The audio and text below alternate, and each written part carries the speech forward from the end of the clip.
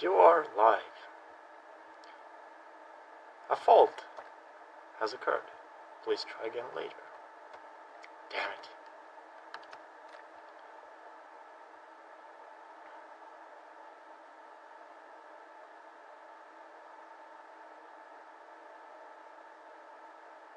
Maybe YouTube still works. Okay.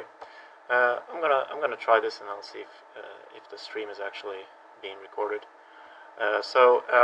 Continuing the work on my motor controller driver, in this video I will continue to implement the support for driving the actual power stage in the firmware.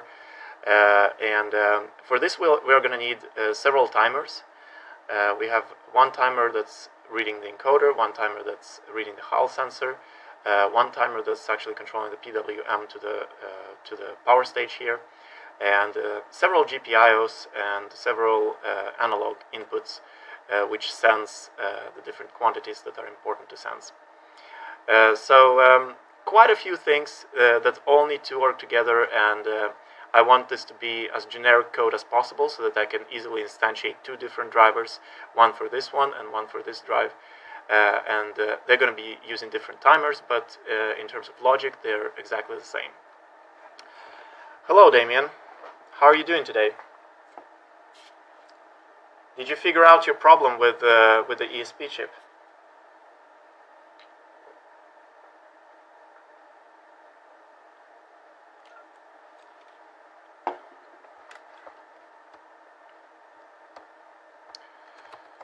All right. I'll go to this source code here. So what I've done is create a rough sketch of how I want things to be configured. So the code that actually reads this device tree here for the timers, so the section that is responsible for the timers, is not actually implemented. But I still wanted to kind of lay out roughly how I want to be able to configure the timers.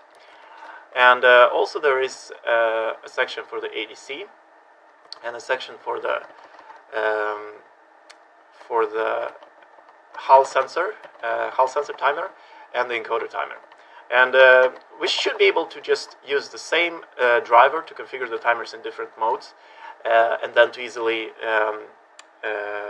retrieve the generic interface that corresponds to the type of mode that the timer is in. For example, we can have a generic interface for, let's say, encoder counter, and that will allow any part of the application to generically just read the value of the encoder, regardless of which timer it is bound to, regardless which type of encoder it is, whether it's an I2C encoder or a SPI encoder or whatever. It's going to still be the same interface so that we minimize the amount of code that we have to change for different implementations of the same functionality. And then we have also the driver for the motor. So I call it the motor, but it's actually the driver for the power stage drive chip, the DRV8302. And this driver is responsible for resetting the chip, monitoring any errors, setting the gain, setting the overcurrent modes, and basically just controlling the other peripherals that are necessary to be able to control a motor. So in this case, I basically add links to the timers that are responsible for different functions, and also to the ADC. The next step is, of course, to implement this functionality so that we can actually get this code working, and so that we can actually get some output on the motor pins, on the motor output connector. So I think that probably the most reasonable thing to do right now is to start with the timer implementation, because this will allow us to actually output some kind of PWM waveform to the output of to the pins that correspond to the channels of these timers. So I'm going to create a driver for the timer, and I'm going to do it in lib firmware under the STM32 part, because this is highly specific to STM32 chip. Everything that we do in the configuration of the timer is using specific functions that are and specific defines that are actually only relevant for STM32F4 chips. and it looks like I already have a driver for the timers. So I'm going to check what this driver actually does. So I have a driver that is not very generic. It has a implementation here of certain timer modes, and it is able to initialize a specific timer peripheral, but still it needs a little bit more work. It needs to be able to initialize the timers in different modes and to be configured entirely from the device tree without requiring any changes to the code depending on whatever mode we want the timer to be in. And also we need to add some code that will add interfaces that will register the interfaces for specific function that the timer is performing. So for example, if it's an encoder timer, then we need to register, for example, either a serial interface or maybe a memory interface that will allow us to read the encoder in a generic fashion, or maybe even an encoder interface.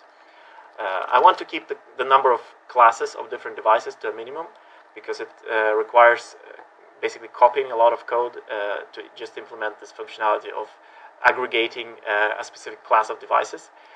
So if I can, if it makes sense to, for example, make the encoder device a serial interface, then I would do that. So every time you would read 4 bytes from the serial interface, you would get your next encoder readings, for example. But it also can make sense to implement this as a memory device, so that we can just address, we can just read like the first 32-bit integer from this memory device, and that would be always our encoder reading. But the important thing is to keep it generic, so that the same interface can be used in many different drivers, and they don't care about the actual implementation of this interface. And that's how I made pretty much all of the drivers work. For example, for the serial ports, I have a serial interface, and it doesn't really matter which hardware the serial interface is implemented on. Anything that uses a serial interface, like the console driver, is only concerned about using the abstract interface. And there are very good ways to do this in C, which are based around the container-of macro. If you've ever looked at Linux source code, you know the typical use of this macro. And basically what it does is it allows you to get the pointer to the containing object, which contains the structure that the pointer is pointing to, which in turn allows a very flexible way, a very type-safe way of retrieving the pointer to the actual data structure based on the pointer to the virtual function table. So that's the main concept in implementing abstract interfaces in C, and it's a pretty simple concept to grasp once you start using it. So you can have a look at how I do it when I start implementing an interface, and then if you can follow that, you can probably apply the same technique to your own code.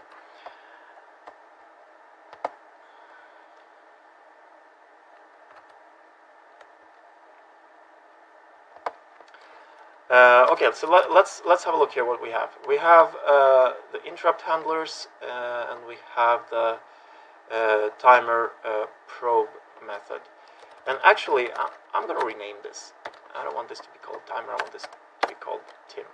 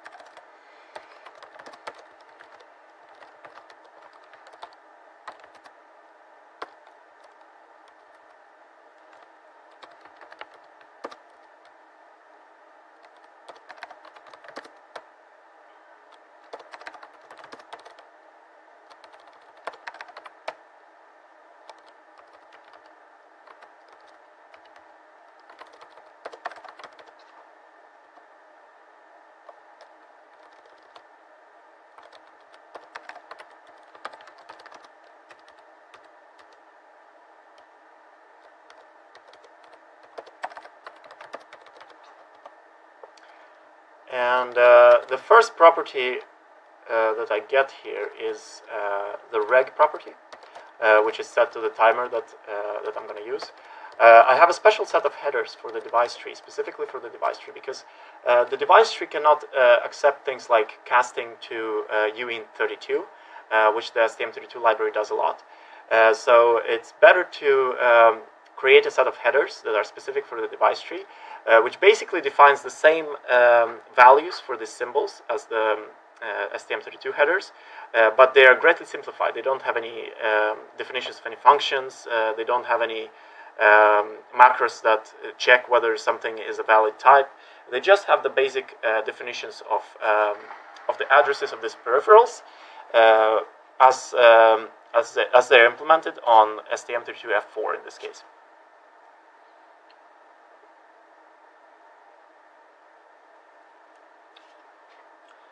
So next thing we have is the mode,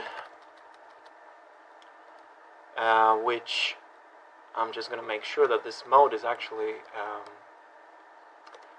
ending up in the right place. So am I using the mode anywhere? Let's see.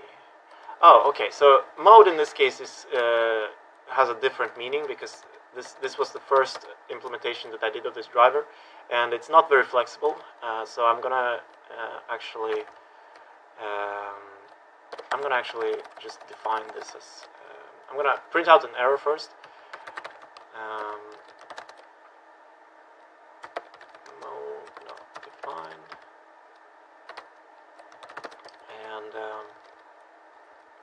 and the mode in this case is going to be this is going to be directly sent to the timer initialization function.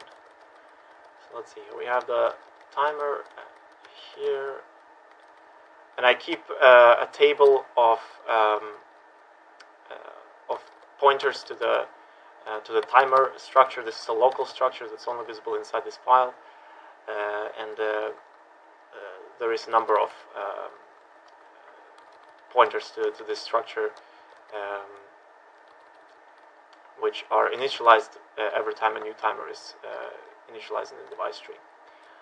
So in this case, instead of doing it like this, what I'm going to do is actually initialize this timer. So I'm just going to copy some code here.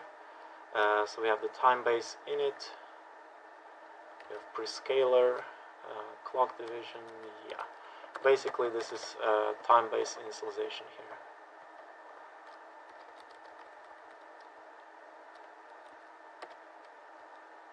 And that should also have the mode, counter mode, right? So counter mode is the mode.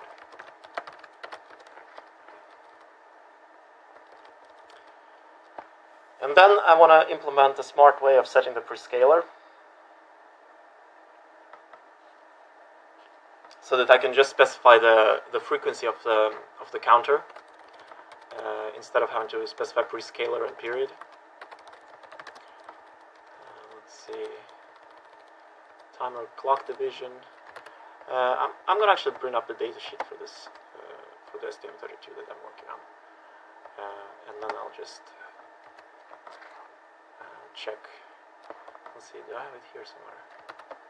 Maybe I have it. Alright, STM32F429 PDF.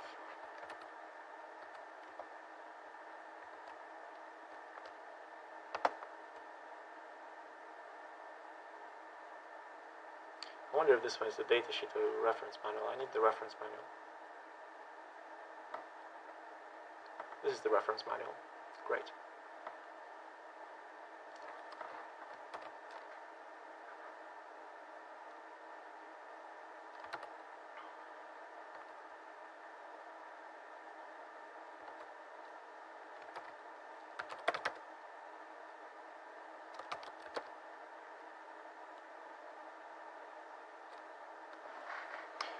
I want to check the difference between the prescaler and clock division.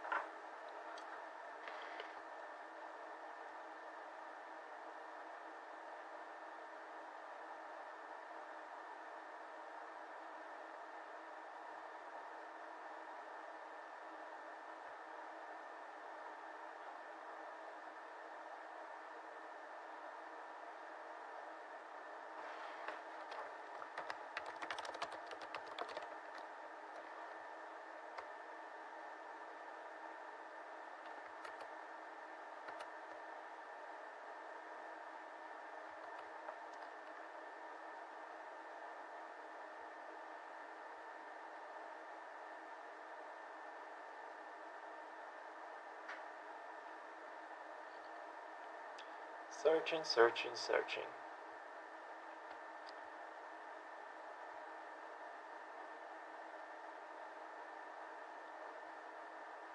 Searching, searching, searching. Come on.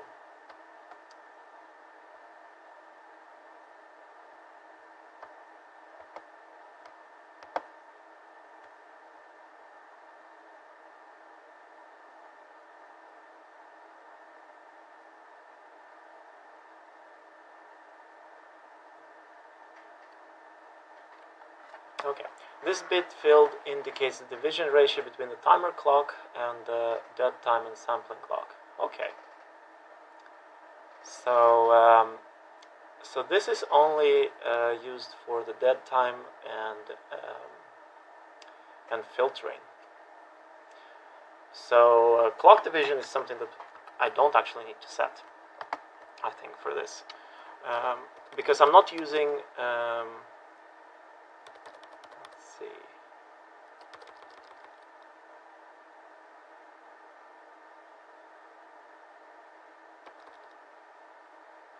Or actually, I will be using the dead time control. I think I will most definitely use the dead time control. So maybe I will need to update this this option. But by default, I'm going to set it to 0.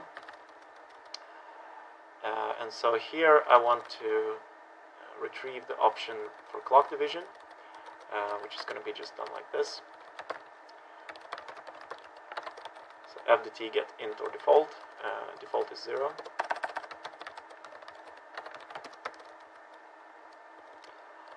And then also I will get the repetition counter.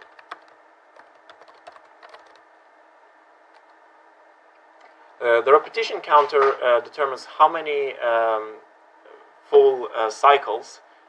So a full cycle is when the counter starts counting and then until it overflows and starts counting again from the beginning. So how many full cycles it will run before generating the update event. And that is useful for things like if you want the counter to count very quickly, and maybe you don't have enough time to execute the interrupt on every single update event, then the repetition counter can be used to reduce the number of update events that you have to take care of, and that lowers the load on the CPU. So it is quite useful in some cases.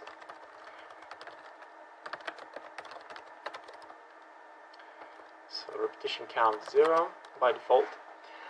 Frequency. This will be set to the timer frequency. And I'm thinking that I want this code to actually calculate the prescaler value automatically. So both the prescaler value and the reload value based on the frequency value.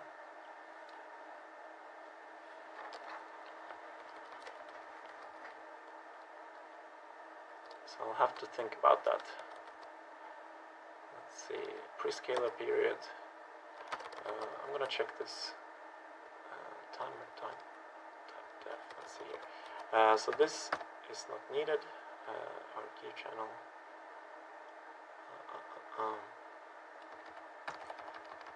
I'll just remove all of that code. It's irrelevant for now.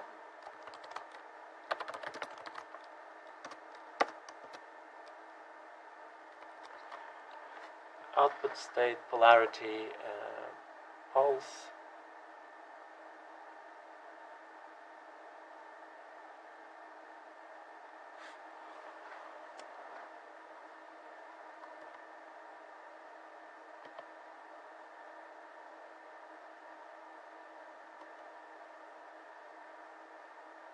Okay, so pulse was for the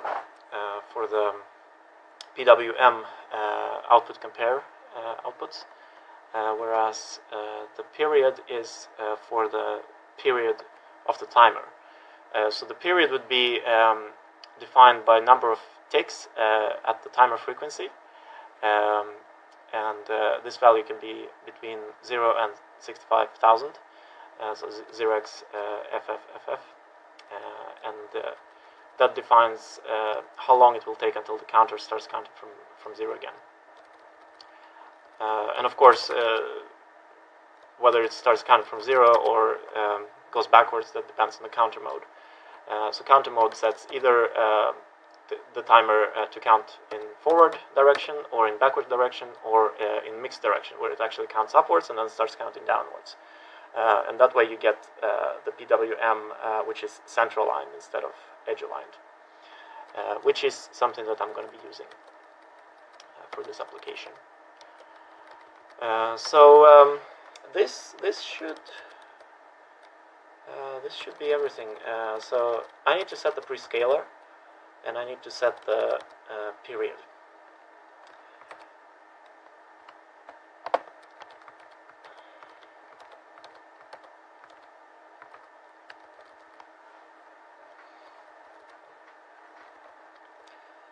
And the prescaler, I'm trying to think which frequency I need to use, which frequency the timer is actually going to be running at.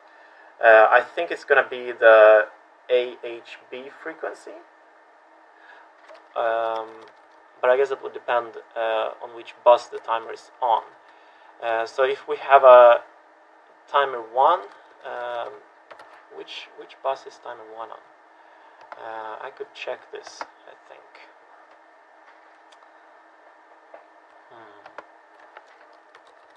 Let's see.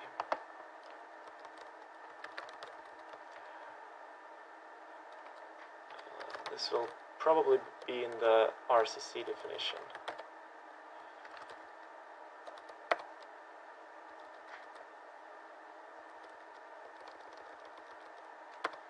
So of course, before doing any of that configuration, the timer first needs to be enabled.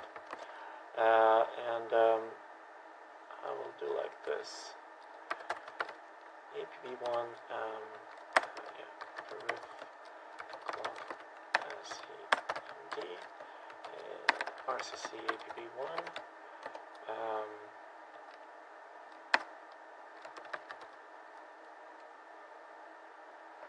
And do we have the... No, we don't have the timer 1 here. So maybe it is on AHB. APB2 maybe? APB2 has timer 1.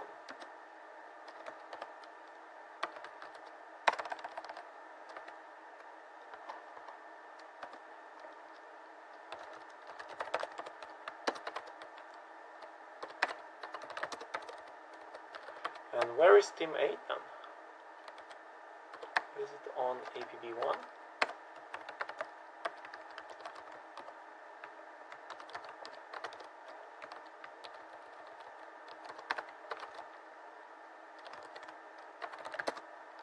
No.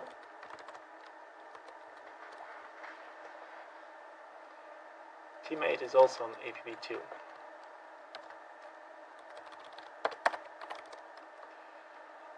And obviously I'm gonna write this code so that it's basically like a switch statement based on TimX. And I wonder if this will work actually, because this is a pointer. Because I have all the strictest options set for GCC, it may actually complain that I'm comparing a pointer. In which case I'll have to rewrite this as an if statement, which is probably better in this case anyway. So if TimX equals Tim1, then we enable Tim1, and basically if TimX equals Tim2, that's going to be the same thing here. And this is very tedious, but this is kind of how it needs to be done. Because we want to enable only the timers that we're using. So Tim2, and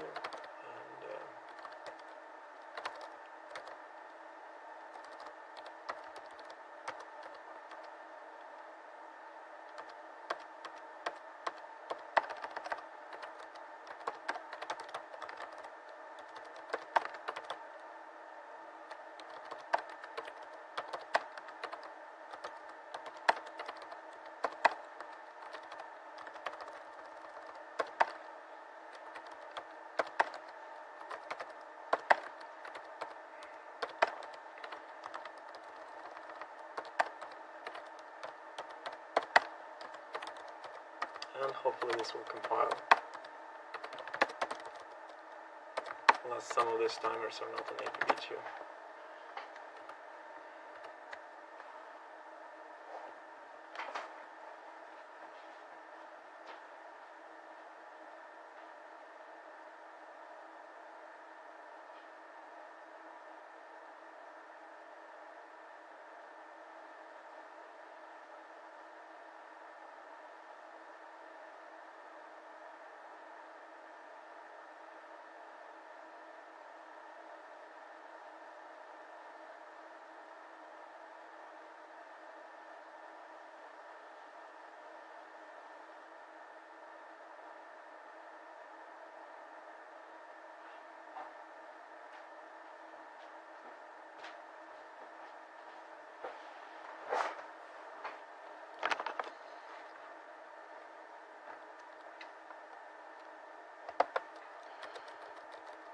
Alright,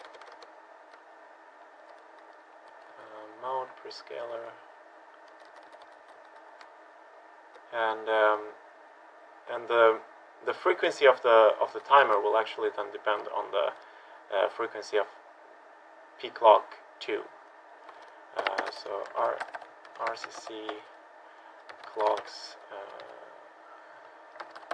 def RCC get clocks fric clocks, and then in the prescaler, let's see here.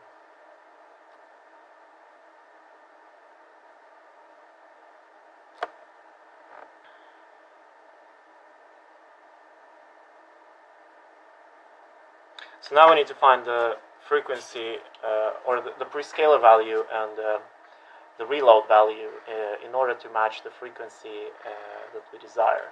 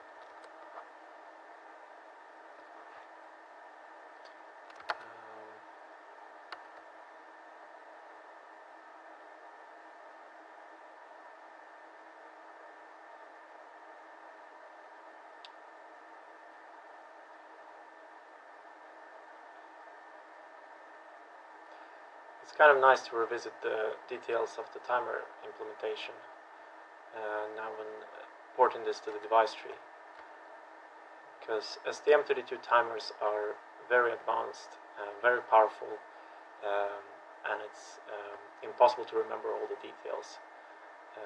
I know the basic concept, but for the details I really need to read the datasheet.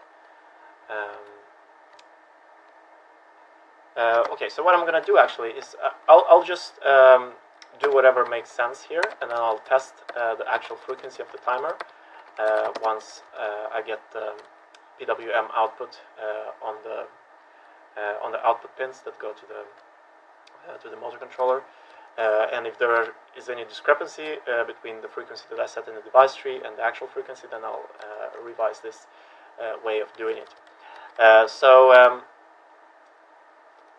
Basically what we want to do is find the prescaler value for which the frequency that the timer is running on, which in this case would be clocks P clock 2 frequency,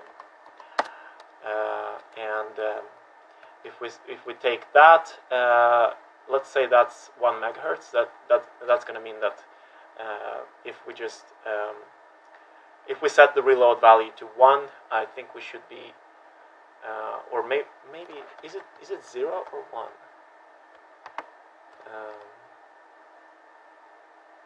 I think it should be that if we set it to 0, then we should be getting 1 megahertz frequency. Now to reload.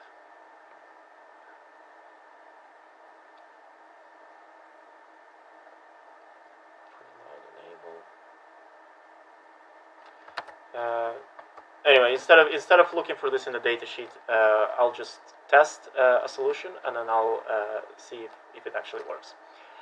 So frequency divided by so the actual running frequency divided by the frequency. This would be our reload value. And the prescaler will need to be set to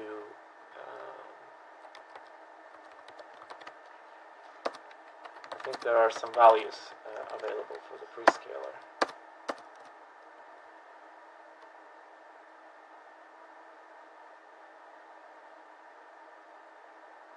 Okay. This can actually be any value between 0 and 65,000. Any 16-bit value.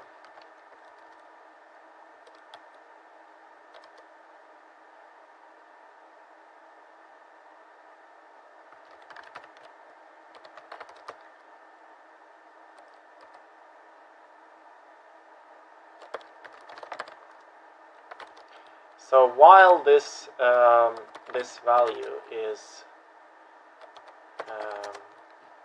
let's see. So this will be the period that we set the timer to. So while this value divided by prescaler and int 16.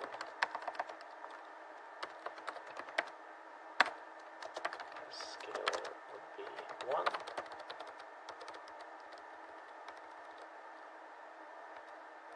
And obviously frequency of 0 is invalid.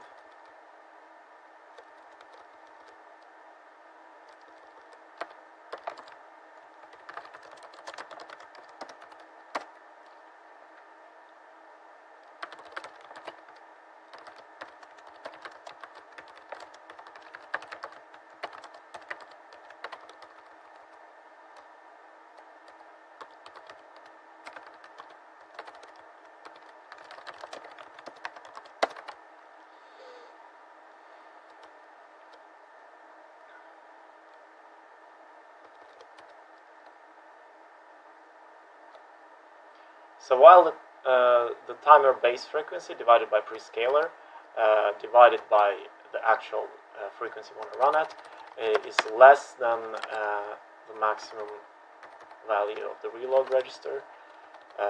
And some counters here are going to be 32-bit counters. So I may want to take that into consideration. But for now I'll just work with 16-bit values. And while that is true, I guess we can just increase the prescaler. And then I can set, so while period is equals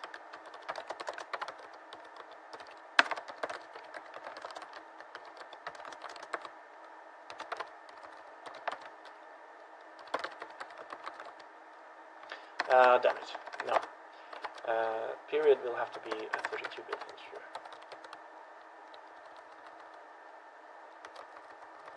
Actually, I can just make it an int. So while period is less, increase prescaler, and then here I can cast it to int 16.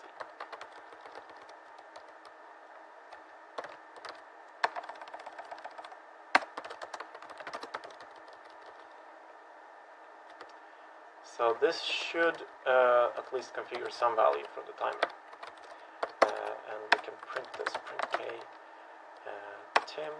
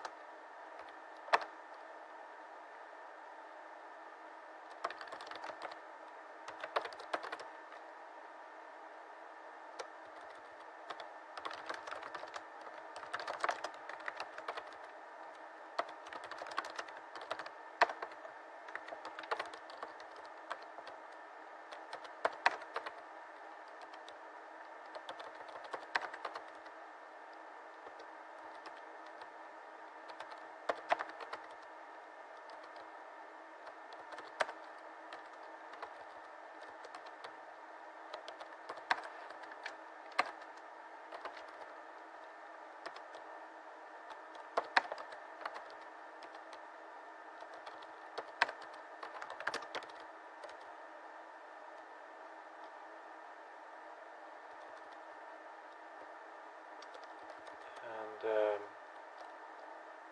base is going to be, for now it's going to be just the peak log 2 frequency. Base equals, oops,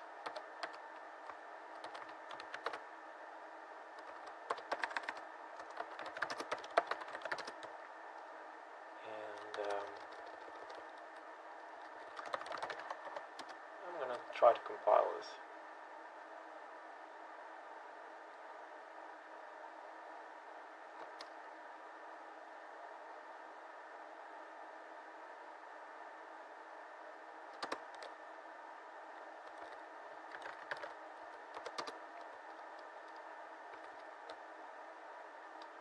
Apparently team 2 is not present there, so where's team 2?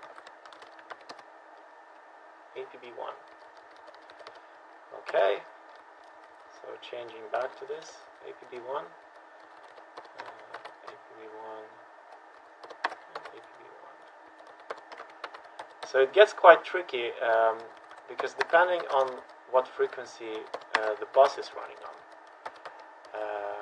it's going to be different frequency for different timers. PB1. And making this such a generic code ensures that it's easy to configure the timer just by specifying frequency from the device tree. And obviously now we need to specify the base as well.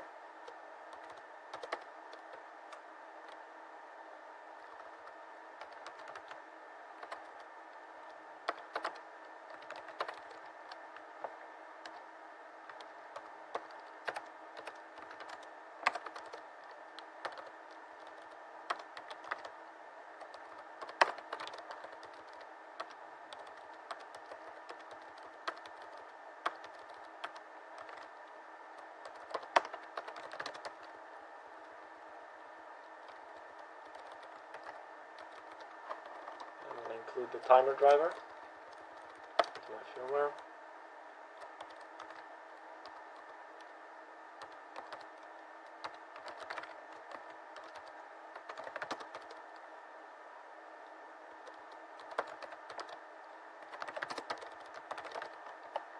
And I'm going to try recompiling this.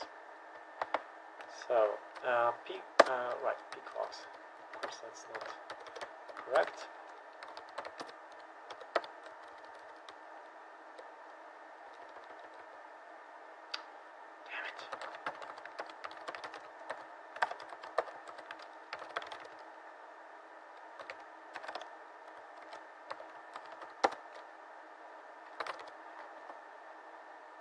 Clocks. Good.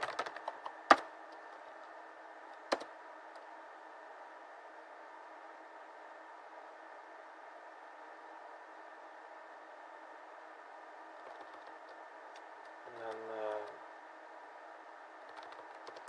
make this unit 32 to avoid the conversion errors. So counter mode, conversion from to unit 16.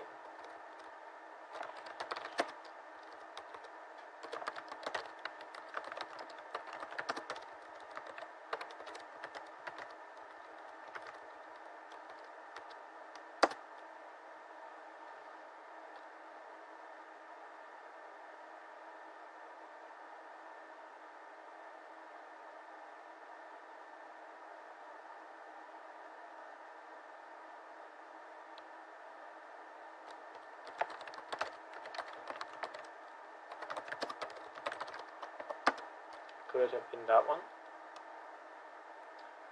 Conversion to long unsigned int.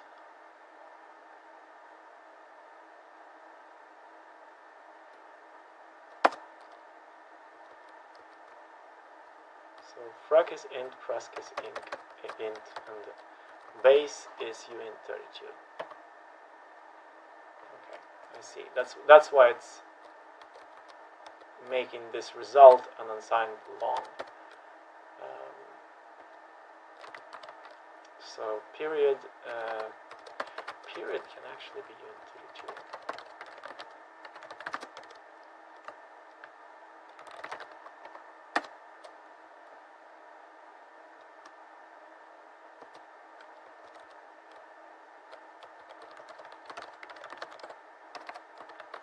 I'm not quite sure where this error comes from.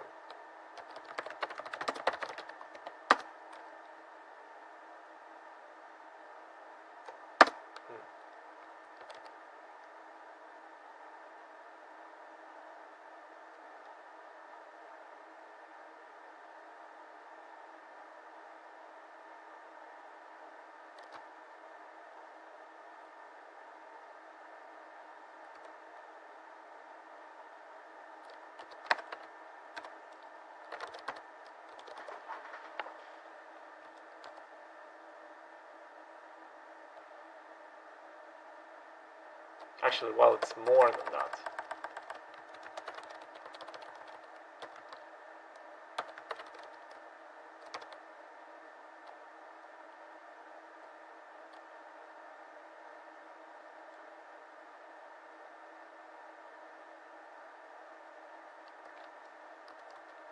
So why am I getting an error there?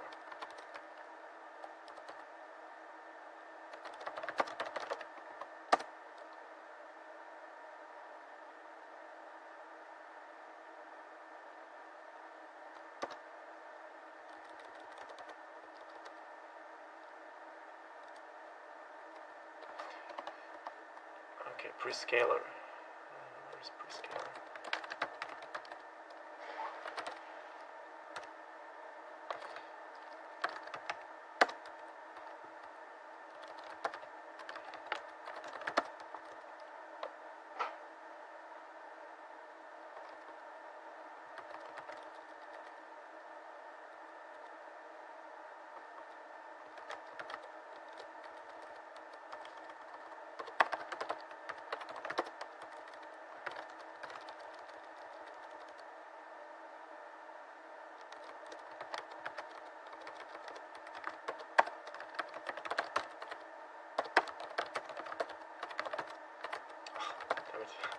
Clock div there, of course, and rep count there. So the only problem here is this conversion. But where is it happening? Okay, maybe I can get rid of the error if I just change that. No. Conversion to long unsigned int.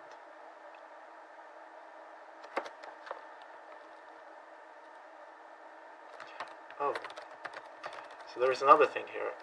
The rep counter cannot be larger than 256 or 255. So this needs to be cast to unit 16 and unit 8. But the period.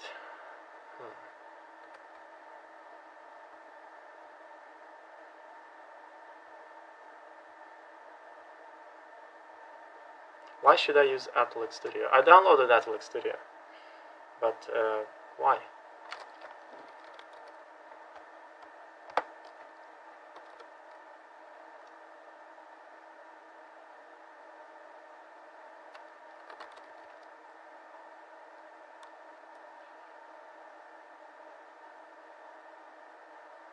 So far I haven't seen anything besides possibly better debugging that is of any use to me.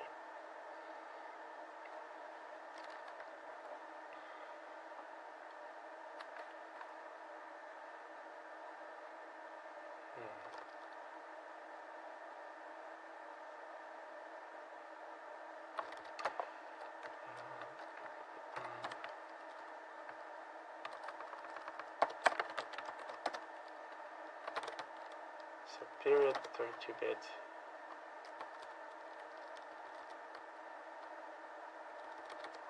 And frac is actually, oh yeah, so frac is actually an int, so that could be the problem. Just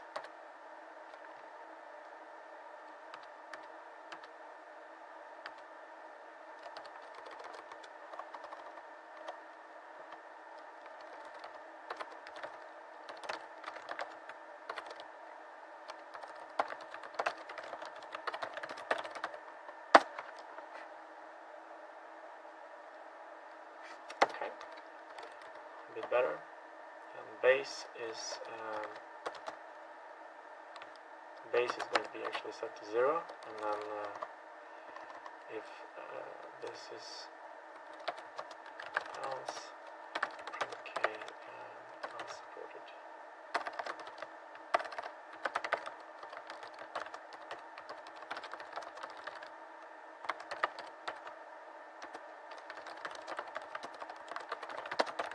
So that way we never get there.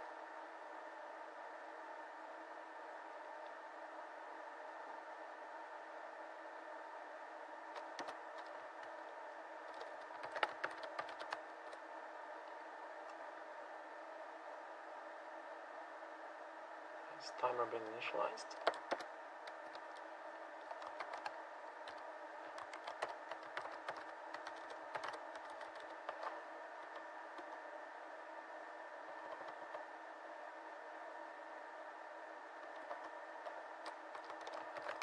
It's probably because this is actually not compiled in, because I haven't changed. Did I change all the time? Time? See?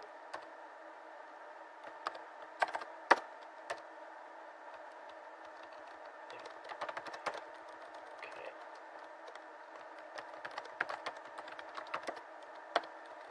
And in the device tree, STM32Tim.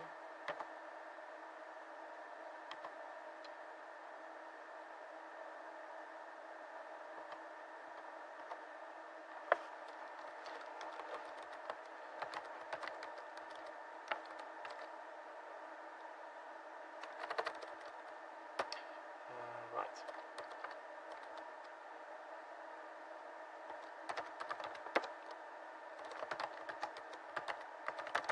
Let's rebuild this from scratch.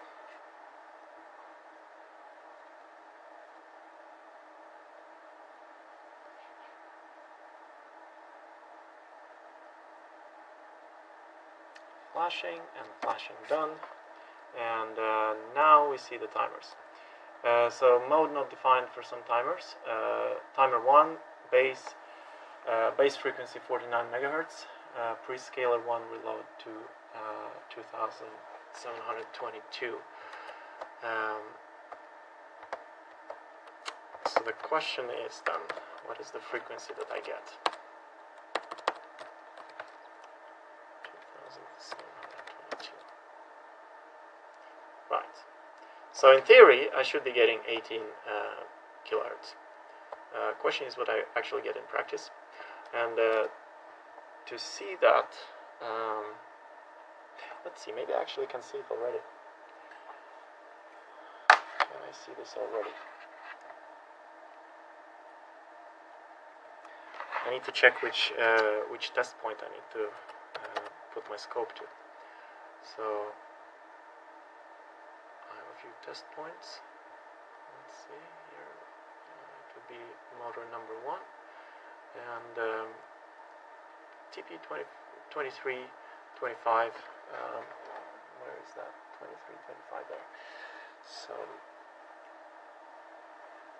I'm pretty sure I need to do something else besides doing this.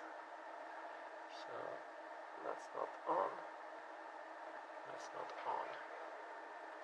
Because I haven't actually configured the PWM mode. Which I have to do next.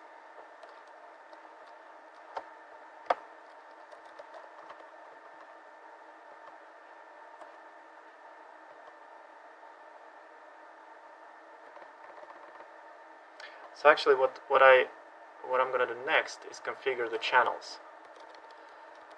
So I need to read the channels.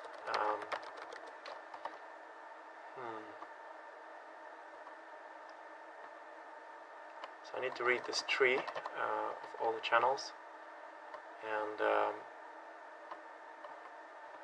channels also will have to have a reg property, which will be set to the channel index.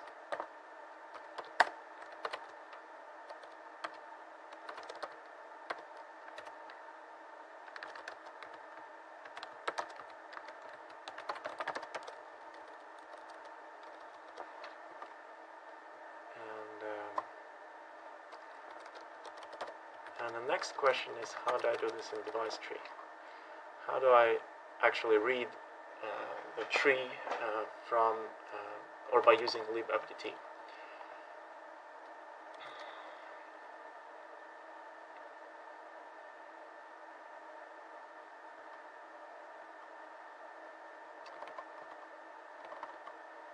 I'm trying to remember if I did this anywhere before. So I have something that comes close, and that would be the, which driver was that?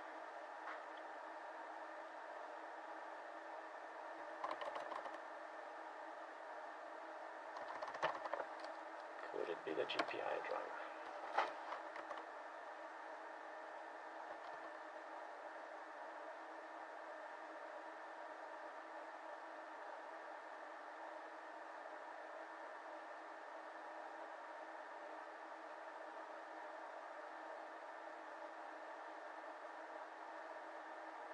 Okay, so FDT for each subnode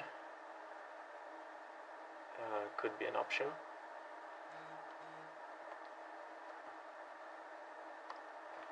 And then possibly some way to get the name of the node.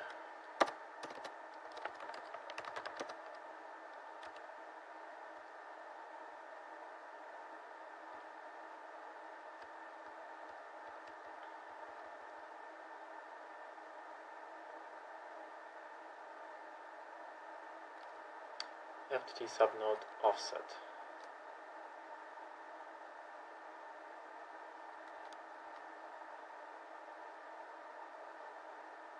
And return value would be negative if there is an error.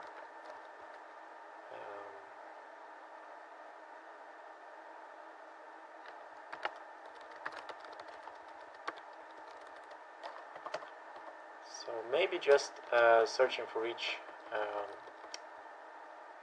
each channel, something like a loop.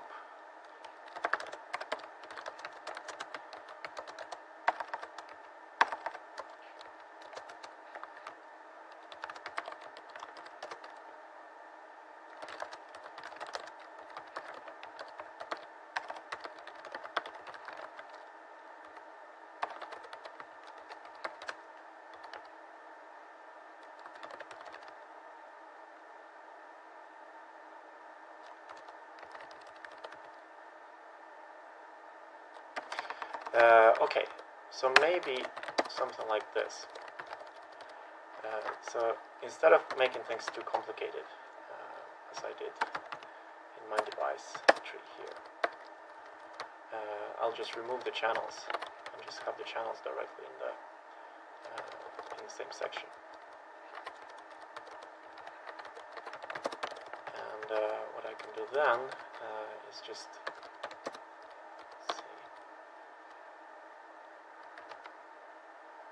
modify this. Okay. And I could just have a char.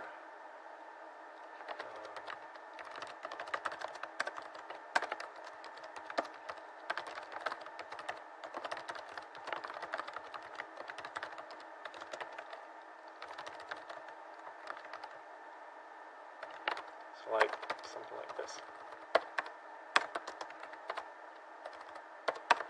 Starting at 1 channel name, and if node is more than 0, then we initialize the channel.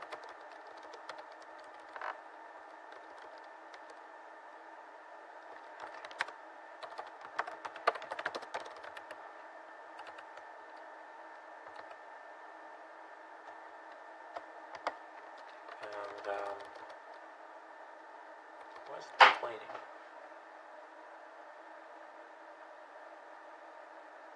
Oh, of course. So channel D and then the C.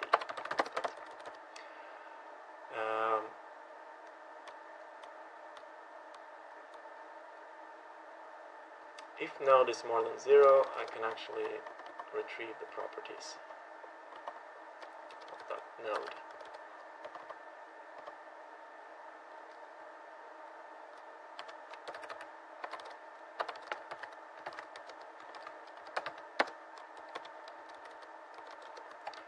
then there's no need for reg anymore.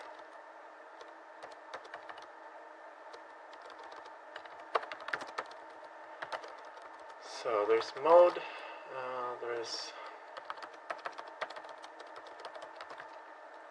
p out n, default value 1, no, default value 0.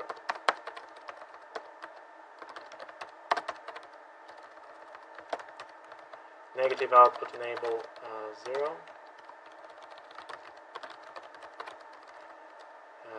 Pulse. This is the pulse width, the default pulse width.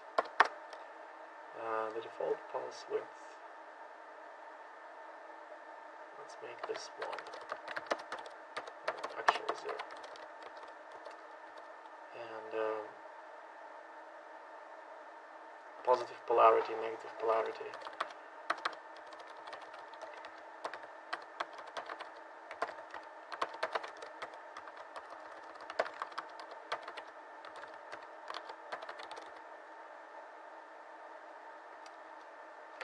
Idle polarity on the positive pin, or actually the idle value on the positive pin.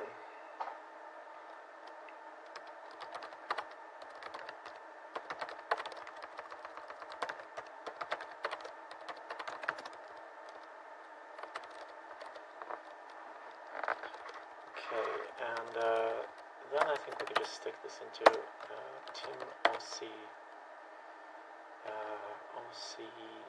type def maybe? No?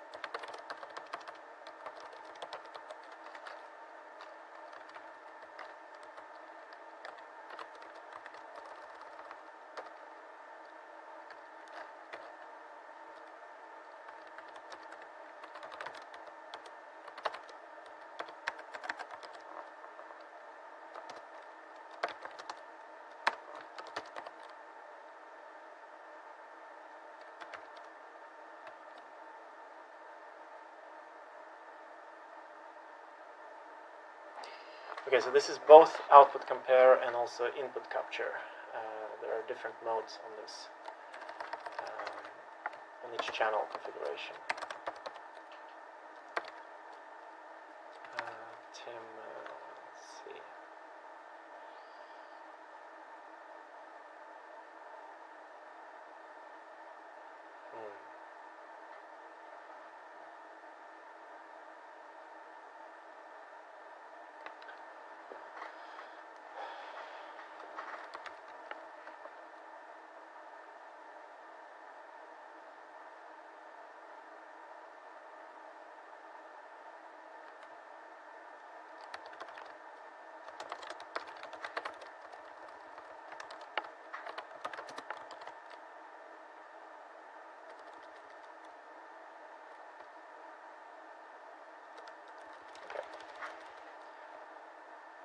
OC mode, output state.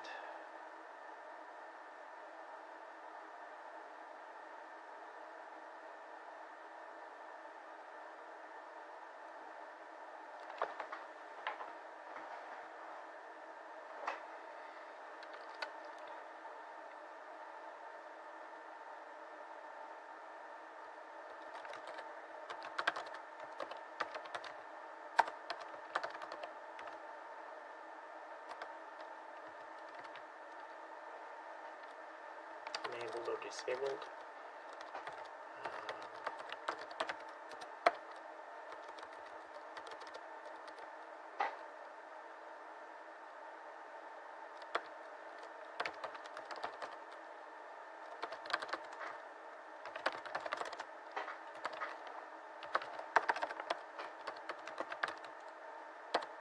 So if that value is set, then it's going to be Tim.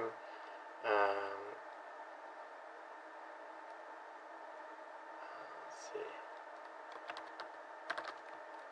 Output state enable and otherwise disable.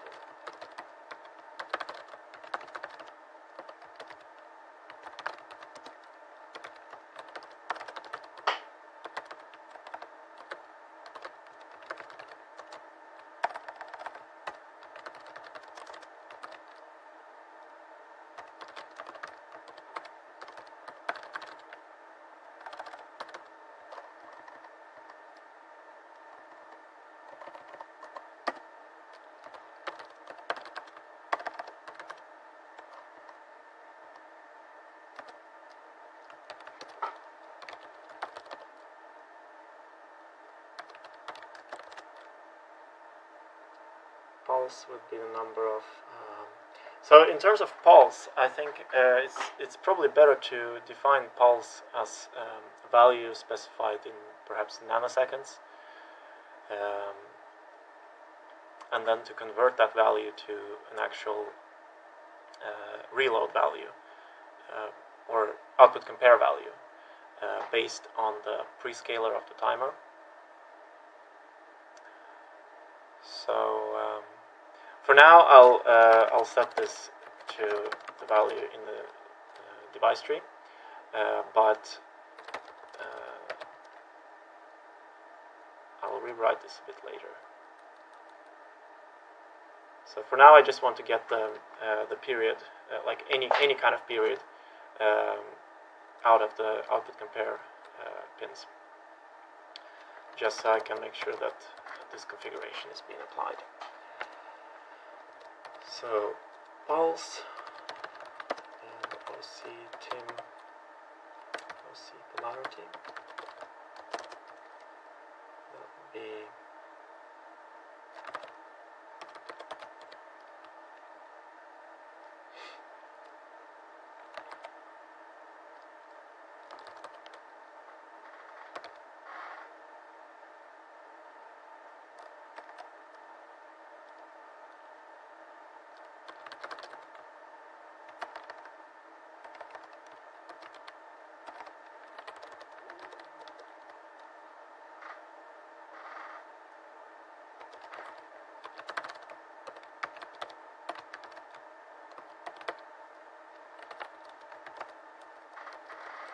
so it was OC polarity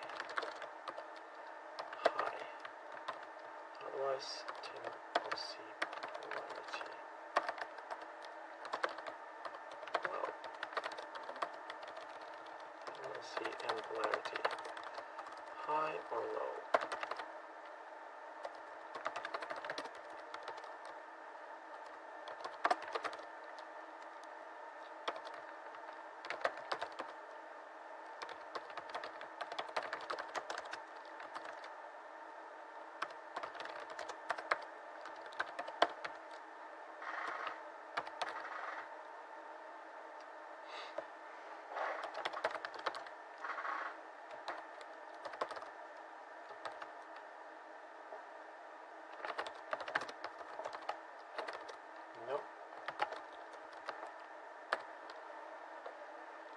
Idle state.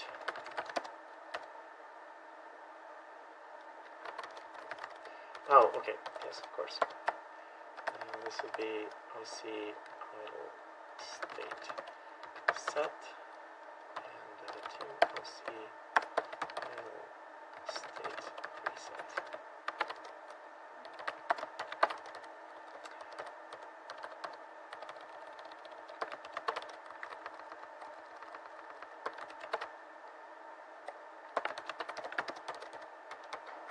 And then depending on which, so switch C, case 1,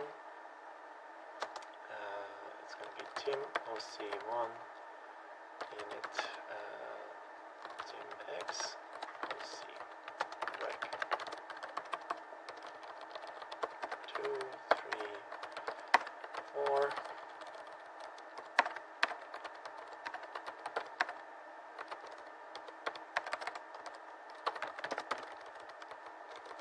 should at least set some values.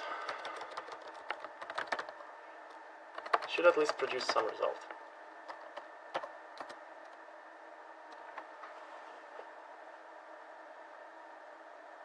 Printf.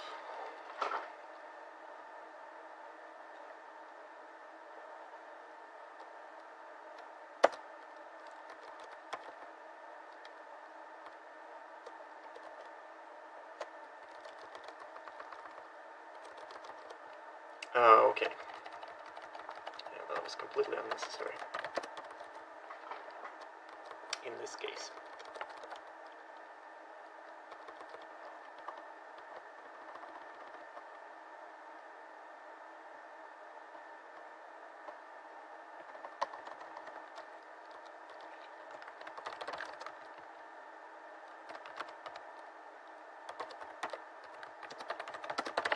Is a senprintf defined in stdlib or stdio or something else?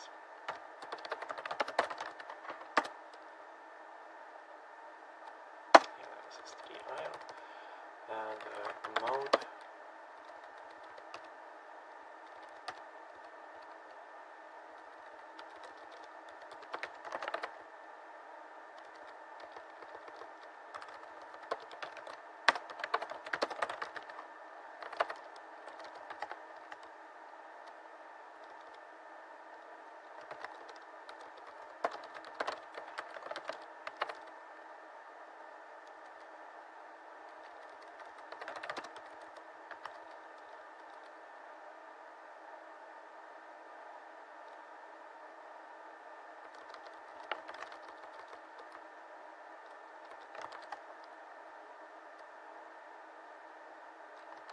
Okay, so it's idle state.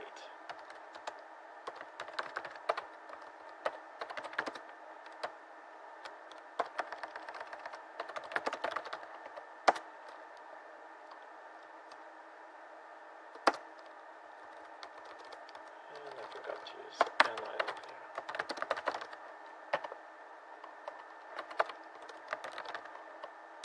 Did I miss anything?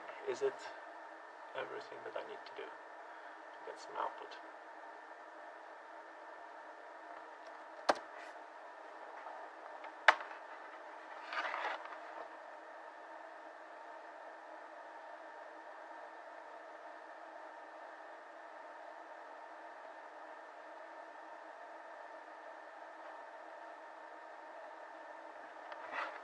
No output. Did I forget something?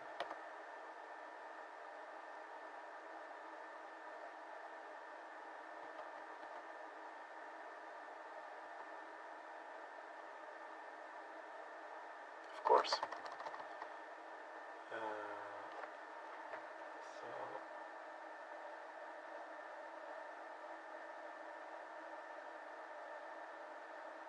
timer 3 and 4 is obviously not initialized because mode is not defined, but I think timer 1 should be initialized.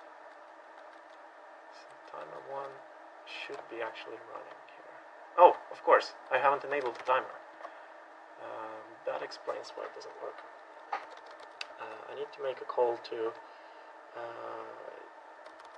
tim cmd. I can actually put it here. So let's see, tim cmd timx enable.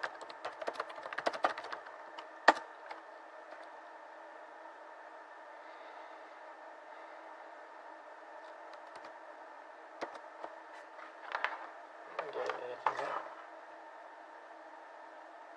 Nope.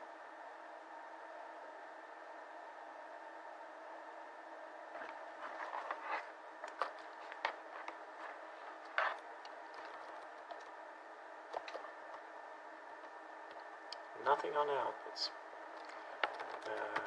I'm going to have a look at my device tree. So the device tree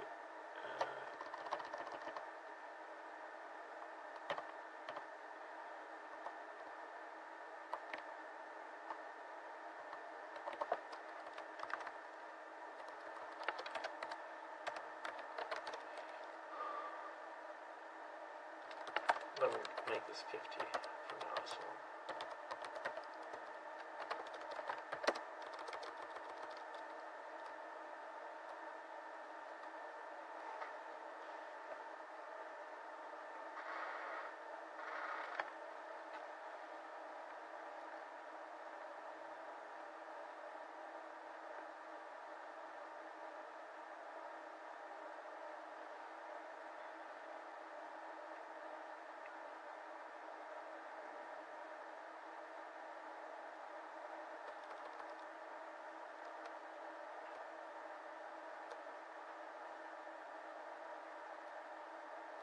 I think this should be configured.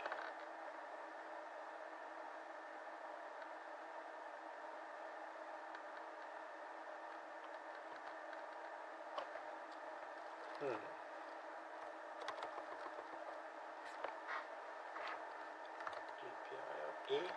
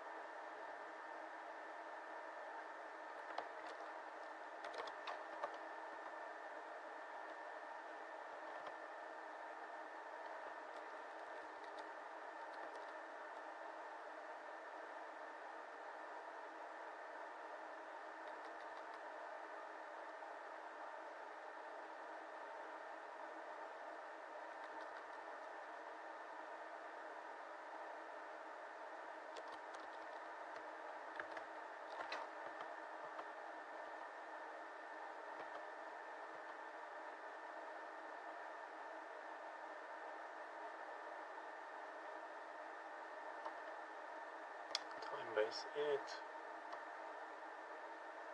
and OC1 init, OC2, 3, and 4. Could it be that this code is actually not running?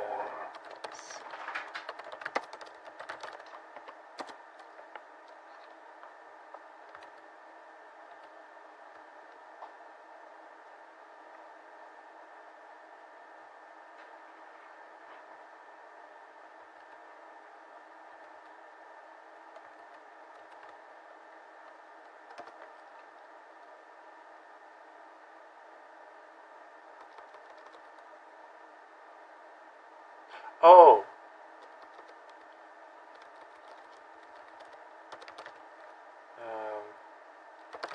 Yeah. Of course this should be using the node.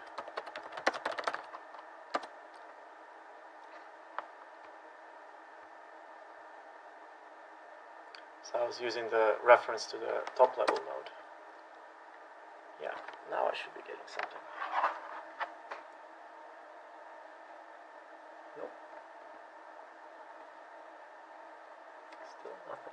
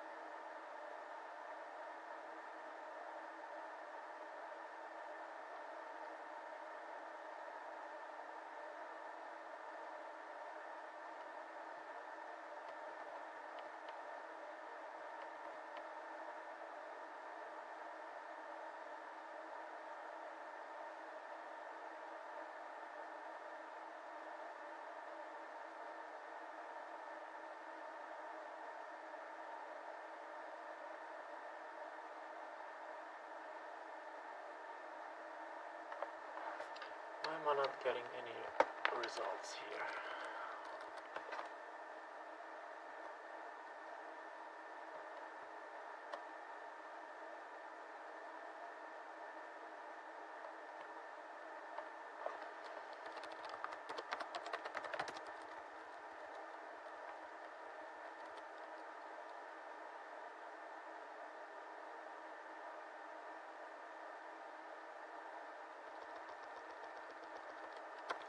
And period will need to be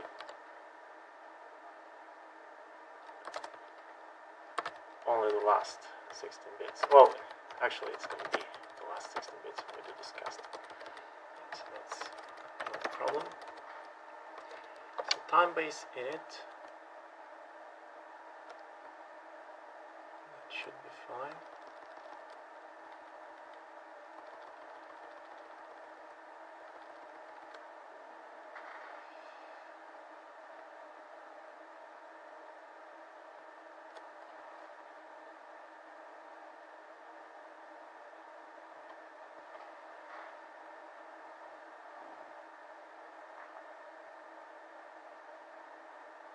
Set the prescaler, and I go through each channel and configure the output compare. What else have I forgotten? What about preload, perhaps?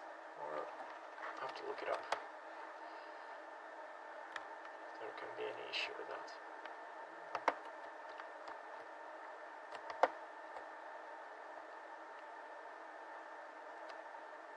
Master mode.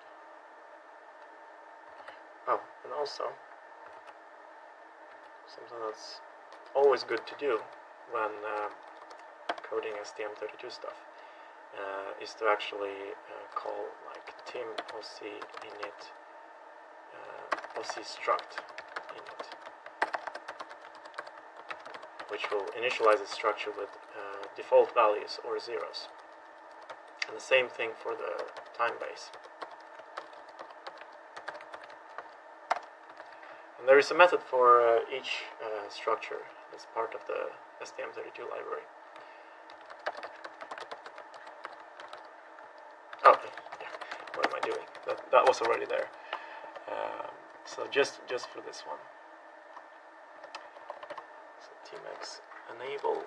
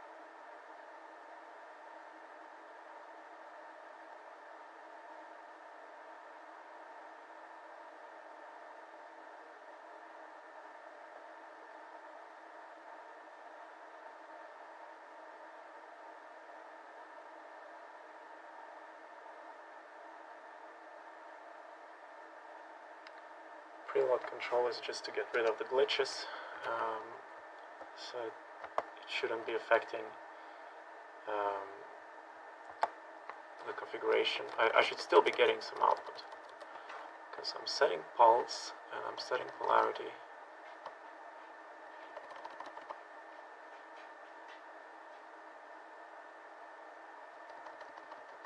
And I enable the timer.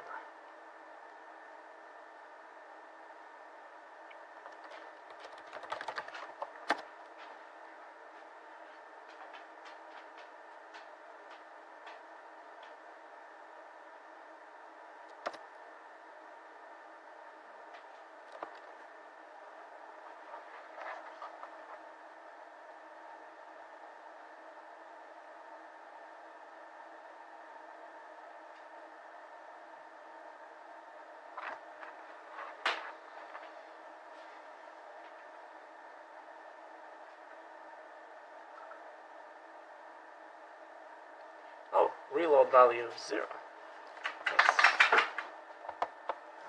That's strange.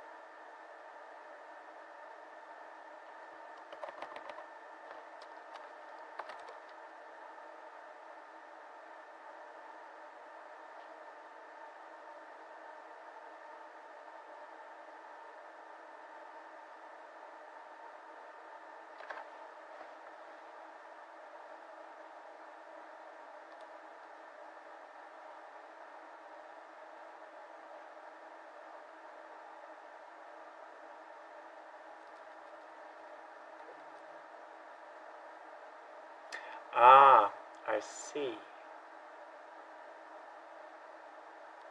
Could it be that?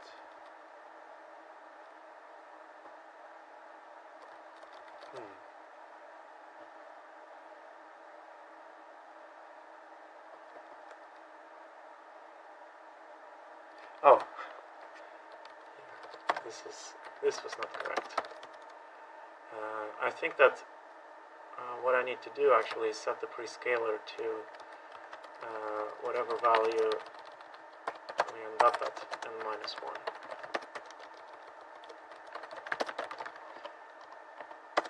So let's see what this produces.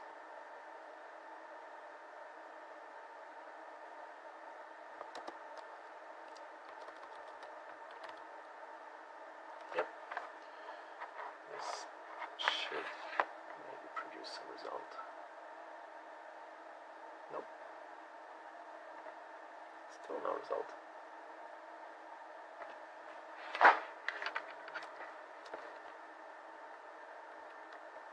Still no result. Still nothing. What can go wrong?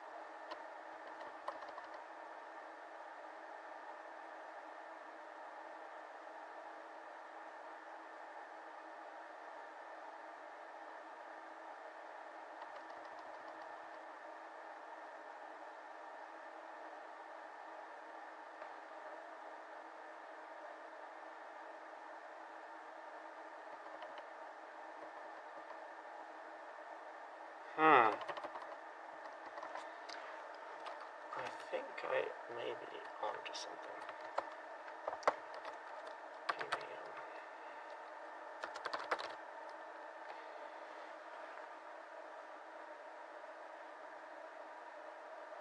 Repetition counter, capture compare, dead time.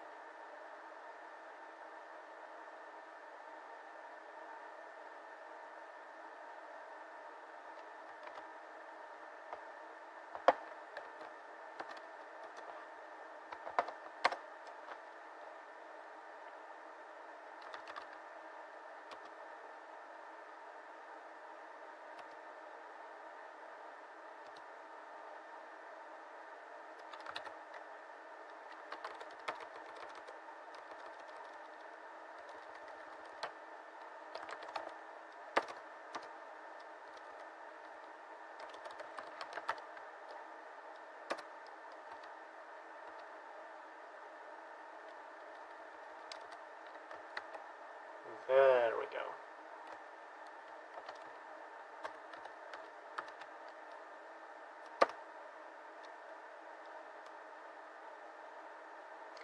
I remember there is some kind of functionality in the F4 that we need to actually explicitly enable the output.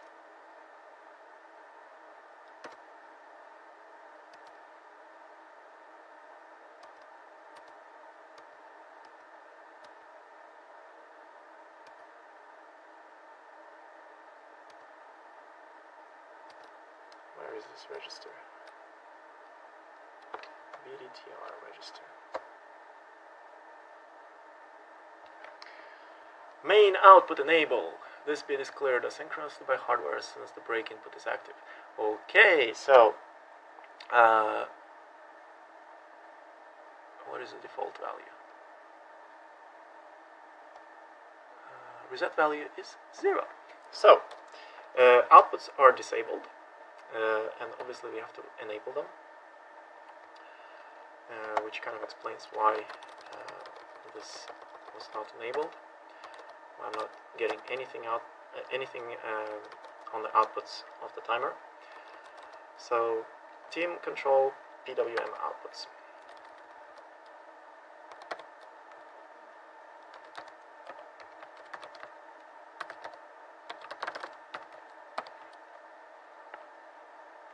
And this is only 1 bit, so this will be tmax enable.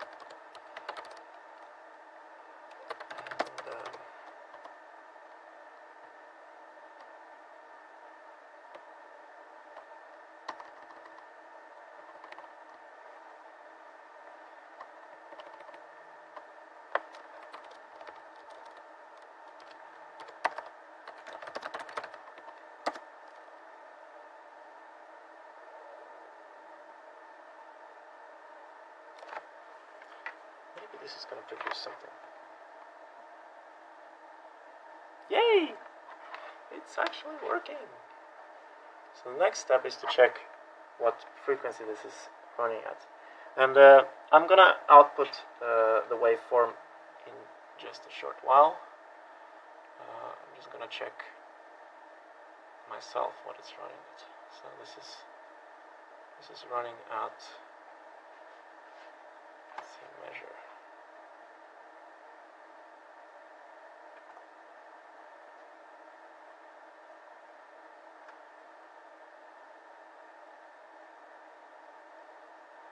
This is running at 9 kilohertz. Yeah. I'm gonna show what this looks like. I can do it using this application.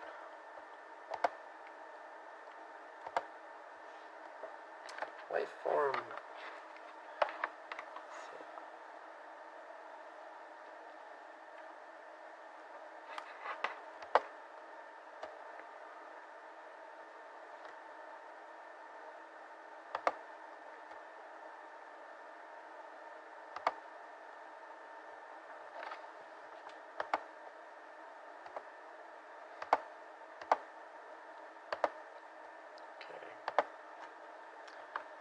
BTMC. Am I not connected? I should be connected.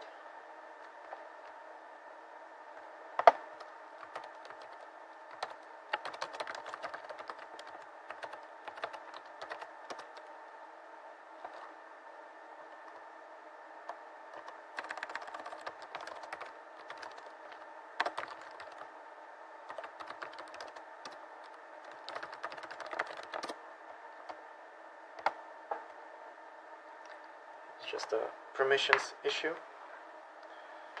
and waveform,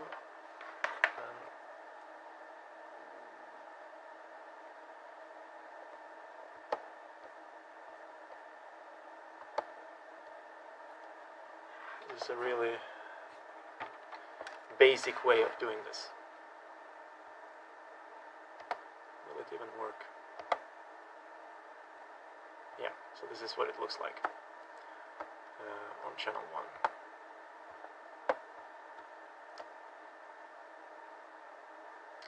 And the period of this waveform, or the frequency of this waveform, is 9 kilohertz. So that means that I'm dividing the clock too much.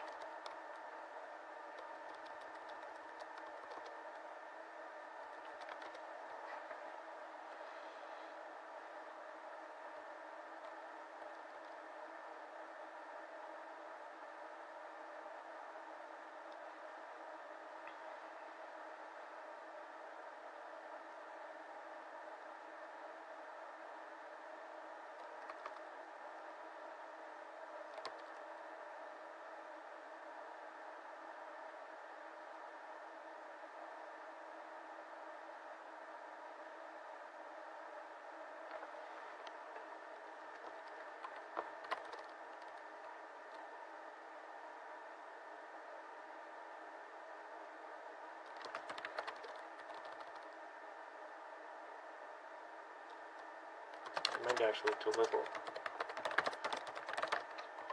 Let's see how this works.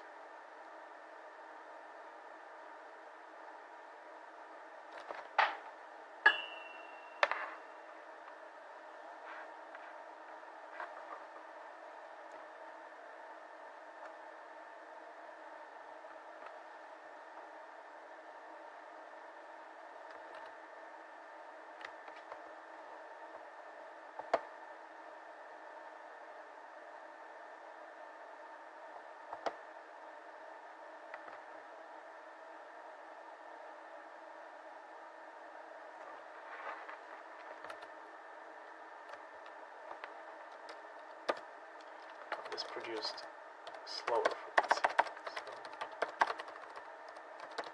So the frequency is 18,000, and the prescaler is 1, and the base is 49. 49.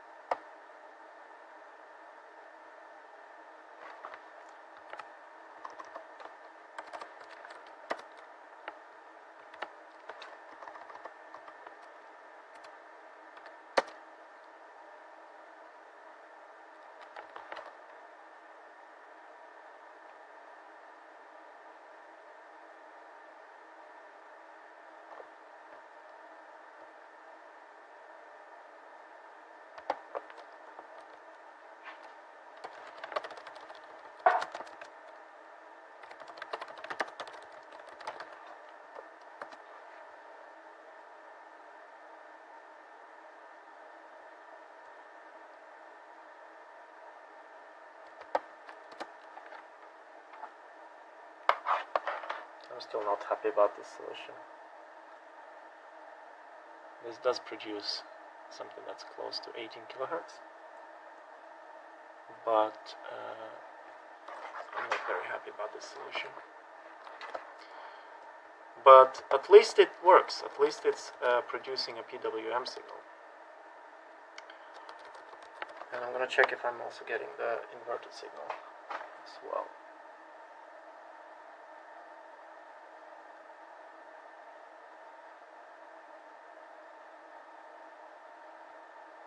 Okay, so I'm not getting the inverted signal. I'm just getting the same polarity, which is probably because I'm inverting the positive polarity.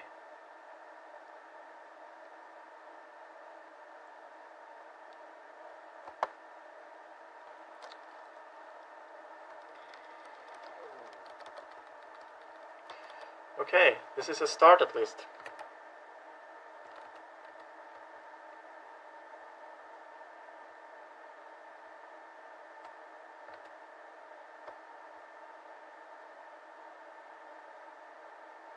That's it for this video. Thanks for watching.